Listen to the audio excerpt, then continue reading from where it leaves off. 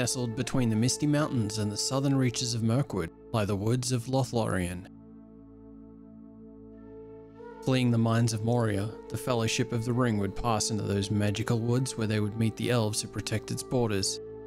These March Wardens of the Galadrim, led by Haldir and his brothers, would take the Fellowship up into their flets in the trees, protecting them from pursuing orcs from Moria.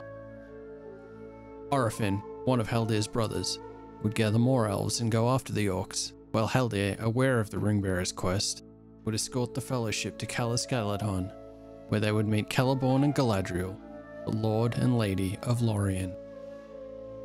So today we're going to be painting some of these mysterious elves.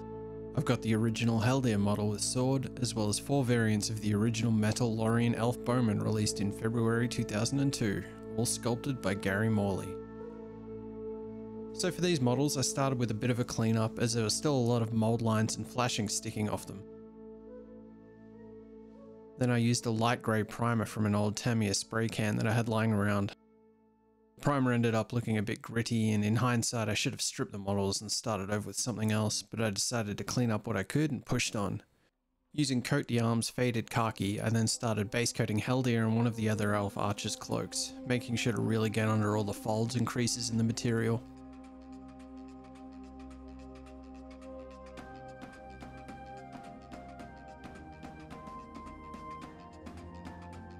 Now the next 2 elves I'm going to call Royal Guards, as the sculpts look to be based on the elves you see guarding Celeborn and Galadriel when they make their entrance in the film, and they're also seen in the background when the Fellowship are leaving Lorien in their boats. So to base coat their cloaks, I began with a mix of Coat d'Arms Festa Blue and Vallejo Neutral Grey to get a nice muted grey-blue colour, as I still only have a limited range of paints available.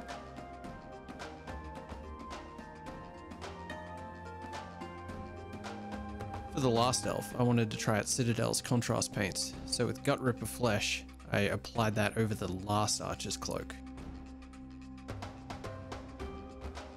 Sticking with the same model and moving on to the highlights, I took some Gut Ripper Flesh and began mixing in some Vallejo Sky Grey, building up towards the edges. I then used Rhinox Hide for the pants and the inner sleeves across all the models before base coating all the hands and faces with a Vallejo Natural Flesh.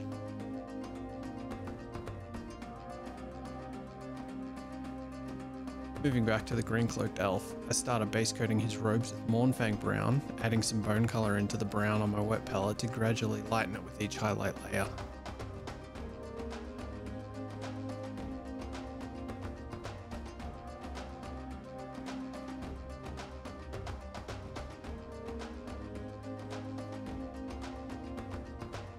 For Haldir and the other khaki elf, the cloak highlights were done by mixing khaki with sky grey.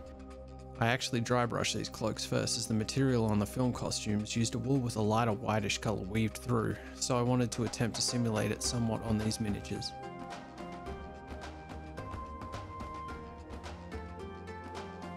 I then did a final highlight with some more sky grey mixed in and applied it to the edges of all the folds.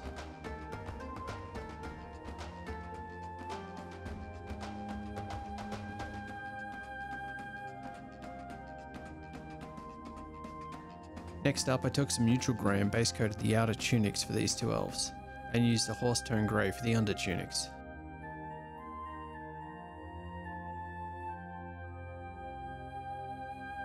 I wanted the cloth to look a bit more earthy, so I then took a sepia ink from Vallejo and applied it over the tunics once the base coats were dry. Highlighting the tunics was then done by mixing neutral grey and bone.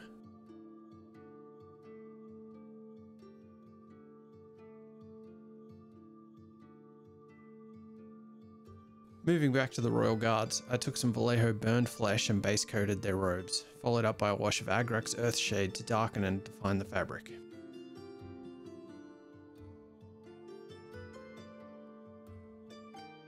Now with some Nocturna Shadow from Vallejo, I started to paint the boots, doing the same for all 5 models.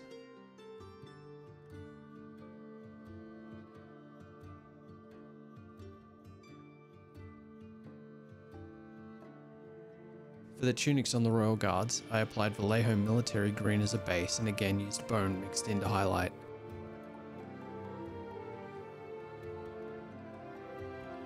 Now with the robe sections dried, I then went over with burned flesh to build up highlights, finishing it off with some more bone mixed in.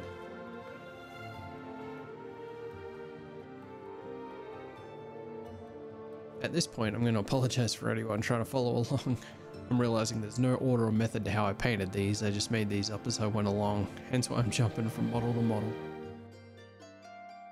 So back to highlighting a random thing we base coated earlier. I mixed some Sky Grain and Nocturna Shadow to detail the boots, doing the same across all 5 elves.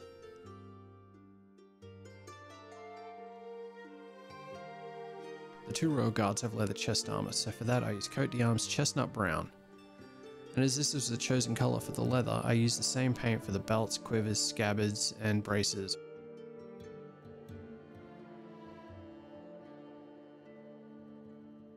For the bows, arrow shafts, and the hilts of the swords, I used a base coat of Rhinoxide, and then jumping back to the leather sections, I highlighted it all with Mournfang Brown.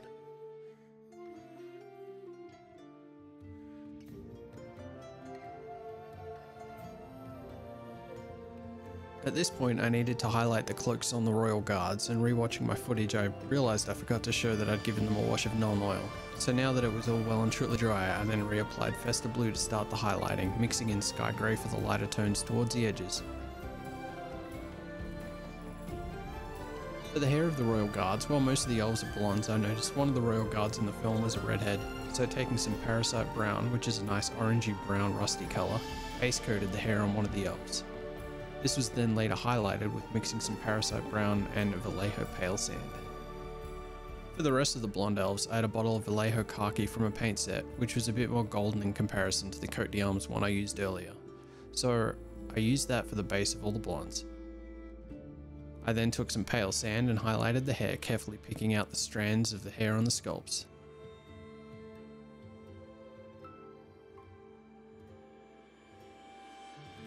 For Haldir though, I wanted him to stand out a little more, and as he's very much more of a platinum blonde, went with a straight base coat of pale sand. I then watered down some sepia ink and applied that over the hair to bring out the detail, before highlighting back over the hair with pale sand again. The fletchings of the arrows were then base coated with Sky Grey and highlighted with white. At this point I revisited the sleeves and pants, mixing Rhinox hide and pale sand to bring out the highlights. I also did this for the wooden parts of the weapons. To add some definition to the flesh, I washed the hands and faces with sepia ink, then reapplied the natural flesh colour, leaving the washed areas in the deeper or shadowed areas.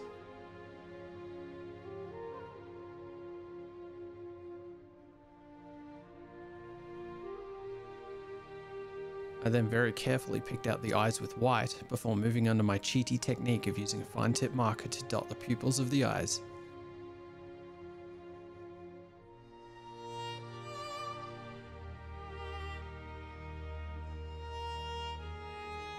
Then, as a final highlight to the skin, I used Vallejo Elfic Flesh to pick out the raised areas like the brows, nose, ears, etc.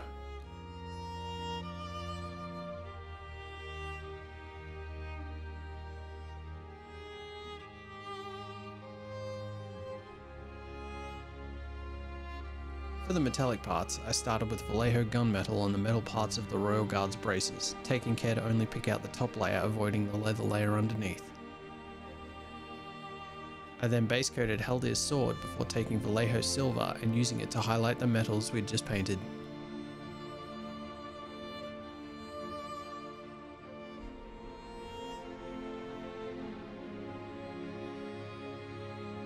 And while the silver's out, don't forget to pick out the belt buckles too.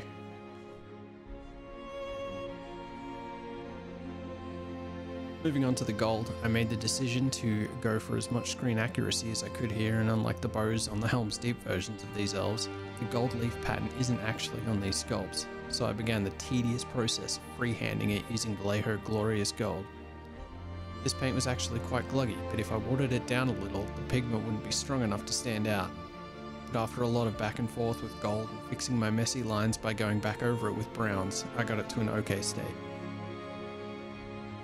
Then I applied the gold detailing to the other areas like Haldir's scabbard and sword, as well as on the quivers and the tips of the bows. These were then given a highlight of shining gold from Vallejo. Now finally we're onto the bases.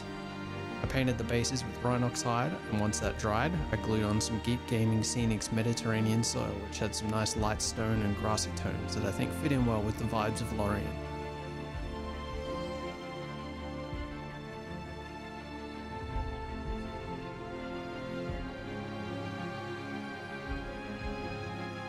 I then cleaned up any excess basing material off the rims, and using a brush just dusted off any excess that stuck to the models.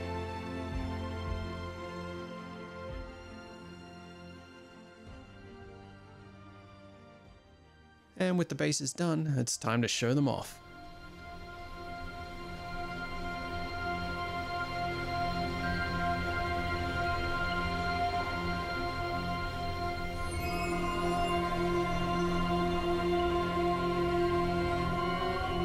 So in the end, I think these turned out okay, though I think I had something a little different in mind when I started.